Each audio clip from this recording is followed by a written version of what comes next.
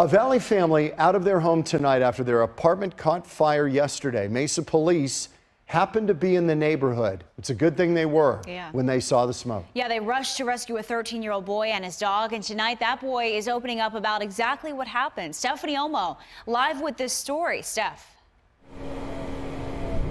John and Christina, it was a terrifying moment for Blake Mankin. The teen was home alone playing video games when all of a sudden he heard chaos outside. Mesa Police pounding on the door, yelling for everyone to get out. We're going to start knocking doors, get people evacuated. It was before 9 Thursday morning when Mesa Police officers spotted smoke coming from an apartment. Everybody inside! Mesa Police!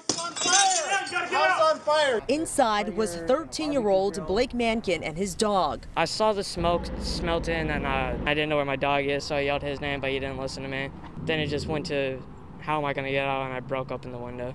Officers helped Blake break the window and were able to pull him and his dog out to safety. Get your hand, get your hand. Anybody else in here?